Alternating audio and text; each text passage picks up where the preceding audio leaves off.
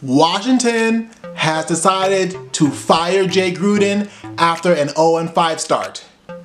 Quite frankly, I'm not surprised by this. The writing was pretty much on the wall. After going 0-5, I mean, it was just a foregone conclusion that he'll no longer be head coaching Washington. Now, in his defense, he did have to deal with a multitude of injuries, starting with Alex Smith with that horrific leg injury. And then they lost Colt McCoy for most of the season.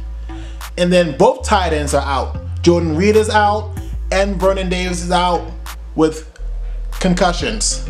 So I'm not gonna put all the blame on Jay Gruden for Washington struggling.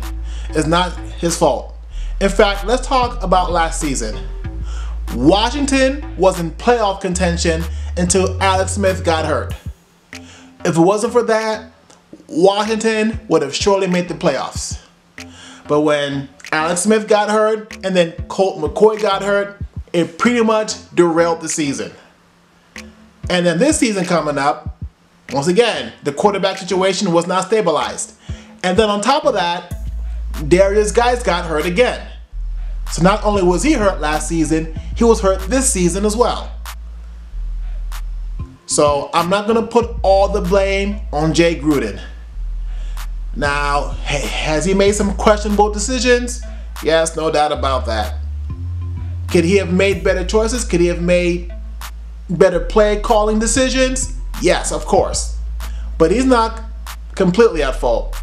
So I don't think him being fired is going to solve all the problems for Washington. The injury bug seems to bite this team very hard.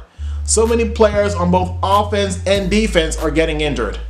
I don't know what's going on there. Maybe is the conditioning that's an issue. I'm not sure. But they've got to find a way to keep their star players healthy. It's just as simple as that. If your quarterback's banged up and your running back is banged up and your offensive line is banged up, it's just so hard to win. Even with everybody healthy, it's hard to win. Let alone when players are constantly getting injured. That makes it even harder to come out on top. So I'm not gonna completely blame Jay Gruden for the woes that have plagued Washington. Is he part of the problem? Yes. But he's not the whole reason. I'm not gonna go that far.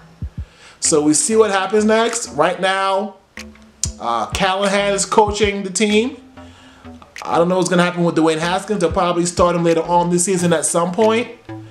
Because, hey, let's face it, Washington is out of playoff contention for the most part. 0-5, I mean, the chances of Washington making the playoffs this season is pretty much slim to none. So that's what's gonna happen with that. But I think they might improve under Callahan a little bit. Maybe this firing will light a spark under the team. I know that they're often undermanned with all these injuries, and also Trent Williams holding out too, which is another problem. I don't know what's going on there. I don't know why he's not playing, but hopefully that'll get resolved soon. But I think they'll find a way to rally around Callahan, their coach, Bill Callahan, and they'll start winning little by little. And hey, hopefully if they do a good job, he can be the head coach. But like I said, it's unfortunate that Jay Gruden got fired. He's not completely the reason why Washington is struggling. He is part of the reason, but to put all the blame on him, I do believe is unfair. So, like I said, he got fired today. It's unfortunate, but hey, that's the way the business is. When you're winning, they want to keep you around. If you're a coach and you're losing, then hey, you're pretty much all but done. You know, after 3-4 years, if you're not producing, you're out. And he lasted 5 years. Now, they did make it 1 year to the playoffs under his leadership. So he did have one season where he took Washington to the playoffs as a coach. But other than that, it's just hasn't been good overall. But we'll see where Washington goes from here. I think they're going to struggle.